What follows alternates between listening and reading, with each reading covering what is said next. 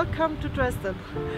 Dresden is one of the highlights of rail trail tours to Germany, and it is famous for its music, its history and its arts.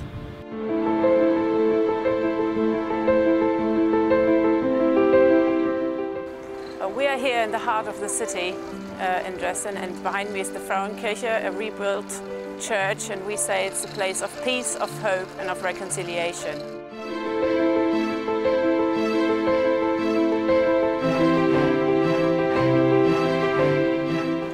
We're in Castle Square, and behind me is the procession of the kings and the dukes that have ruled Saxony for the last 800 years.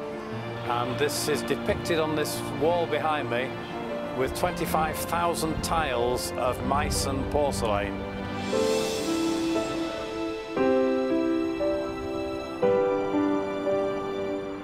Well, this is the River Elbe, and it has the oldest paddle steamer fleet in the world. There are 9 of them, and all of them are over 100 years old.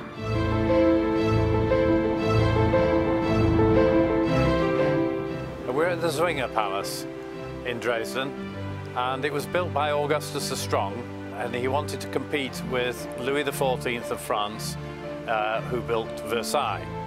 Nowadays, the palace is used as a museum, and it has a large porcelain collection from all around the world, not only Meissen, which is slightly up the river, and it's also got a huge collection of old masters such as Rembrandt.